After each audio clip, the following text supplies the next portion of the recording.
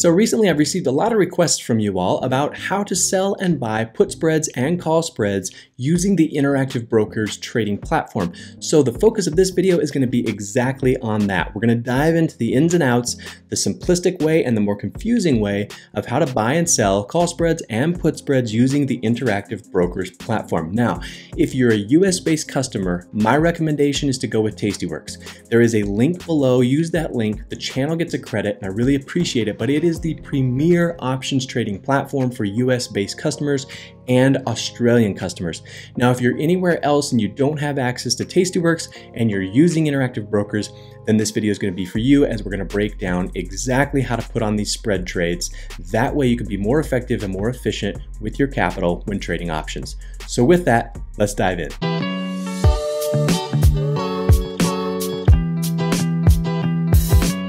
All right, why don't we dive into this? So I've got my Interactive Brokers trading platform. You can see up here, IBKR Pro, and I've got my simulated account, my paper account open just to show this to you. But first off, the best way to get started with selling spreads in IBKR is to just get your options chain up and running on your computer, on your platform here. And the best way to do that is to go to New Window. And when you click that, you can select options chain. You can find it. Mine is here because I've recently used it. Yours is probably going to be down in this area, but select options chain, put that in. And remember, if you want to unlock your platform, you got to press this. If you see the green border, that means you can adjust things and move your tiles around, and then you'll go ahead and lock it back up. So this video is assuming that you know what a call spread is and that you know what a put spread is. If you don't, check out this video. That will talk a little bit about spreads for small accounts. That'll help give you a better idea of what exactly they are and how they work. But what I want to do is dive into this platform and basically just show you how they represent these call spreads and put spreads and how you can easily navigate and put these on. So the first thing I want to call your attention to, we're going to save the simplistic method for just a little bit, and I'm going to show you kind of the weird method that most people attempt to use that doesn't seem to work very well for very many people. And that is coming over to this, let's actually put in, I'm going to put in the SPY right here. And the reason I'm going to do that is just because it's really, really liquid. And I think it'll make a good representation to show you how to pick your price for the spread. So this is loading up SPY. And a lot of people will click this panel here. And you'll see calls and puts. So if you wanted to trade naked calls or naked puts, this is where you'd want to be. And if you want to come in and start to sell spreads, they give you these three options. And this is a very confusing representation, in my opinion, because what we want to pick is a vertical spread, but they give you horizontal spread and they give you diagonal spread. And a lot of people are like, what is this? So really quick, in like 5 seconds, a horizontal spread is basically a calendar spread. If you don't know what a calendar spread is, just do a quick Google search. It'll explain it perfectly to you. And then they give you a diagonal spread, and that's basically a calendar spread, but using different strikes. It's sort of a whole different rabbit hole you can go down with calendar spreads, what they're calling horizontal spreads and diagonal spreads. You want to go with vertical. So if you click the vertical spread, and you want to put this on in SPY, you then come over and they give you a little explaining window of how to shop around for the right prices. But it's basically going to give you a list of all these tiles, and you're supposed to scroll through these and find exactly what you want to do. And if, let's say you wanted to sell a put spread, so we'll click puts right here, and then it changes it to put spreads. Now, by default, these tiles are set up for buying put spreads or a debit spread, not selling put spreads.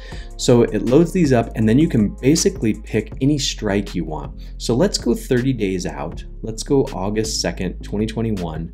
We've got our puts selected, and we get all these tiles that are going to come up. And what I'm going to do is we're going to search through these tiles and find a spread that makes sense. Okay, so I'm going to click this 280, 270 panel. These aren't loading up for some reason. It might be because the markets are closed because it's Saturday, but let's say you pick the 280, 270, okay? And you decide, and actually we're getting a little more, okay, we're getting a few that are loading up. It's being a little strange, but let's go ahead and let's pick this one, 385, 375. And so what it's going to show you is it automatically flops it down into the strategy builder. So it builds this strategy out as a debit spread. And you can see that by looking at the 385 strike. So if this is a put, the 385 is the one that you want to sell, and they have it as buying. And then the 375 is the one that you want to buy when you're selling a put spread, but they have it as you're selling it. So you could come in here and then just switch these, but that's kind of a pain. And these tiles just seem very confusing to me, that you got to scroll through a bunch, pick predetermined spread widths. So it just seems a little clunky. Like this one's $6 wide. This one is $10 wide. It just seems very not intuitive. So this is the way I would not do it. I wouldn't use these tiles, as they just seem really confusing. What I would do, this is the exact way that I would put on a spread in Interactive Brokers, is you want to come back up to this panel here, and you want to just go back to calls and puts, and this will give you your options chain. So you can see the puts on this side, and you can see the calls on this side. And what I do from here is you just want to click the strategy builder down in the bottom left-hand corner. That will open up this little tile here. Now, from here, what you want to do is basically build your own spread. So if you come through here and you decide, I want to sell the 430 by 425. Let's do a $5 wide spread. So we'd be risking $500. So the 430, you're going to come over here to the bid price, and you're just going to click that. And because it's the bid, it knows that you're selling. If you wanted to buy, you would be clicking the ask or the offer. But you see, when I clicked that, it dropped it right down into the strategy builder for me. And it did it correctly. It's selling. So then I come up to the 425, over to the ask, and I'm going to click that. That immediately drops that down, and now we have our spread built. So that just seems like a very simple way. Rather than searching for the spread width that you want, you just come in here and build it, and you're all set. So the next thing you need to do is you need to come in and you need to select your price. Where do you want to execute? How much premium do you want to receive on this trade? Well, to gauge it and find out, well, what's realistic? Where's the mid price? Now in Tastyworks, there is a mid price, and it tells you exactly where you should probably start trying to put this out to collect premium. But in here, it doesn't really tell you. It doesn't really say like this is the mid price that I'm aware of. Now, if you look under the bid ask, we know that this is, you could receive anywhere between 45 cents and 43 cents. As long as you stay within that window, you should probably get filled. If this were a larger priced option with more volatility, and you might have a lot more premium, you might see like $4 by $5. So you would know that somewhere in between there is probably where you would get filled. So what I would do here is say, okay, 45 cents, 43 cents. Okay, let's come down here, click this price. And I would say, let's go ahead and start somewhere around, let's go 44 cents. That's probably where I would start. So you can confirm that your size is appropriate down here. You can change your quantity. By default, it's 1, I found out in Interactive Brokers, which is great because Thinkorswim is 10, and I've accidentally sold a 10 lot before, and that's not a lot of fun. So it's good that the default quantity is 1. The limit, 44 cents, because it's between the 45 and the 43. Executed in the day. So then what you're going to do is you're going to come over here and click submit order, and it's going to basically bring up your position, tell you everything about it, and going to tell you your commissions, everything going on, and then you can override this and transmit. But it's basically going to show you what your break even is and how that would work. If you want to see the profile of the trade before you put the trade on or submit it, you can click this profile button. Well, it brought it up on my other screen and it won't drag over, but what it's going to do is it's going to show you, I'll read it to you real quick. It's going to show you basically what your profit probability is, your probability of winning on the trade. It's going to show you your max return, and it's going to show you your max loss. It's going to show you how much you've risked. This is a $5 wide spread, so we would take $5 and then subtract the credit. We would subtract 44 cents from $5, and that would be your overall risk. Tells you where your break even is. It gets into return and risk, but it just confirms everything for you. And then if I go ahead and I close that down, we can then come back to submit order, and it'll put it up here for you to go ahead and submit. But that's really all there is to this. And I just think that if you build your own, it's much easier than doing it any other way. So I'm going to turn off Strategy Builder. Let's go to a different product. Let's go to Tesla. Let's look at Tesla, And now let's go ahead, let's do the opposite. Let's sell the call spread.